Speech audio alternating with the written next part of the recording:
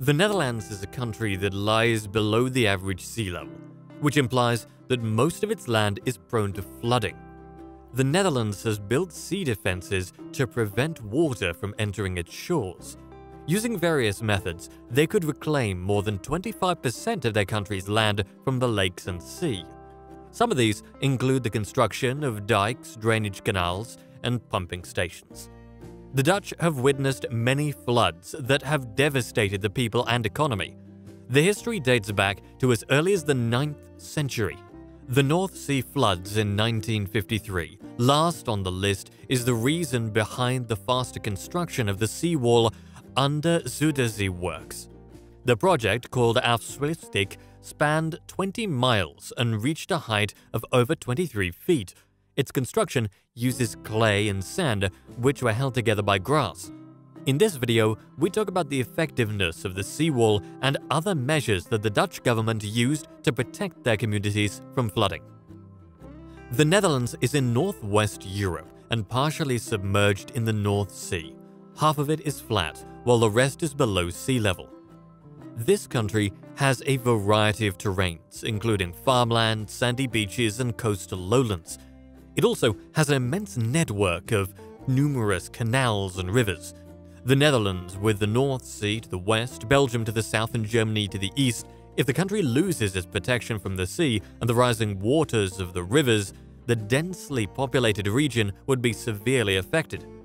Almost a third of the country's land area is below sea level. The lowest level is found in Nieuwerkerk aan de IJssel, which is 6.76 meters below the sea. On the other hand, the highest point is in the tri-border between the Netherlands, Germany, and Belgium. The rest of the country is flat. The southern part of the country witnesses a significant portion of land rising higher as the foothills of the mountains. It is the area where Valsenberg is, the highest point in the country, at 322.7 meters above sea level. The Netherlands has a long history of land reclamation. Many current projects have been carried out in the Zuiderzee works. It is part of the country's effort to address its water problems. According to studies, about 65% of the country would have been underwater at high tide without the country's use of pumps, dikes, and dunes.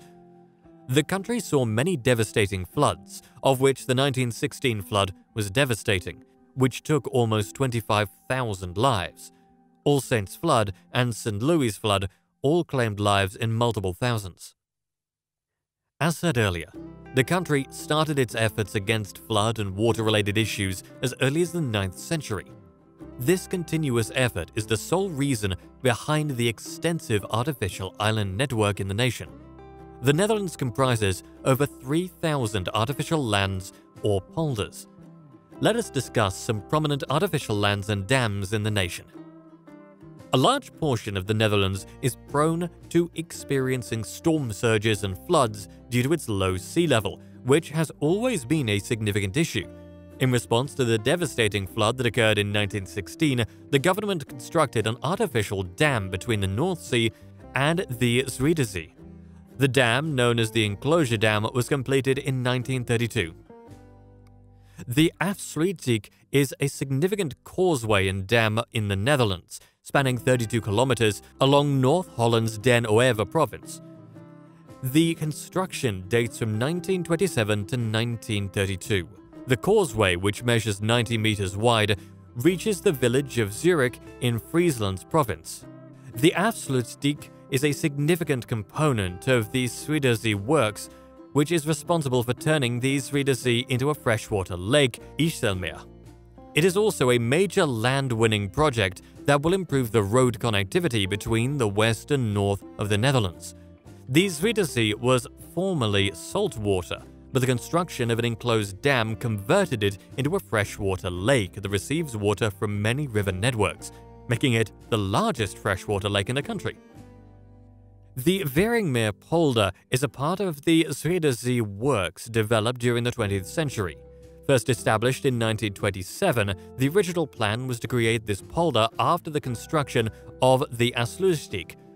Due to the lack of agricultural land, the dikes for the project got constructed later. The walls of the dikes required reinforcement to withstand the force of the sea. The last phase of the project, draining the polder, was completed in 1930.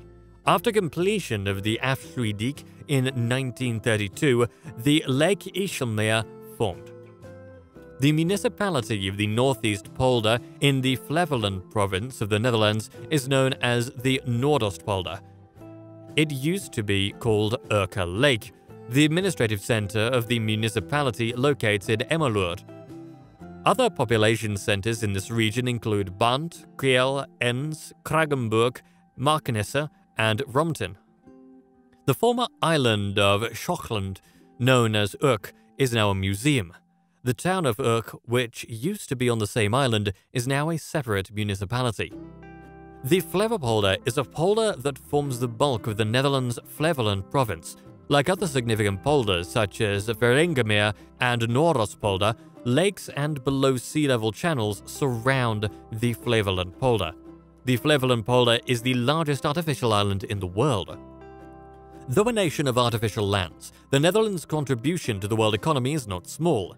The country has eminent health, education, and economic policies that help it advance faster. Let us look at its current population. According to the latest data released by the UN, the Netherlands' population is over 1.72 million. The country is one of the most densely populated countries in the world. Its population density is about 508 people per square kilometer. Another preliminary sector is health. The increase in life expectancy in the Netherlands is due to the country's increasing number of elderly residents and the relaxation of its healthcare system. On the other hand, healthy life expectancy for women in the country is 57.8 years, below the European average of 64.2 years. Among men, it is 62.8 years. The Netherlands is known for its highly educated population. According to the World Economic Forum, it is one of the most educated countries in the world.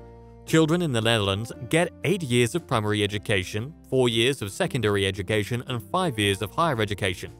After graduating from secondary school, they can pursue higher education or vocational training. The Netherlands is a significant contributor to the European Union's gas reserves. It is also a major supplier of various chemicals and petroleum products. The industrial activities mainly concentrate on the food processing and agricultural sector. The Dutch government and the people are never ready to back down from their continuous efforts to resist the floods and surrounding sea. The extensive seawall created is the country's most significant advancement toward flood control measures. It is the most robust defense the nation has built against the natural threats from the surrounding seas and climate. The construction benefits both humans and the flora and aquatic life in the region, mainly due to the formation of the freshwater Lake IJsselmeer. The country displays to the world result of continuous efforts that help improve the quality of living. With the minimum resources and most of it below sea level, the Netherlands has never backed down and actively contributes to world GDP.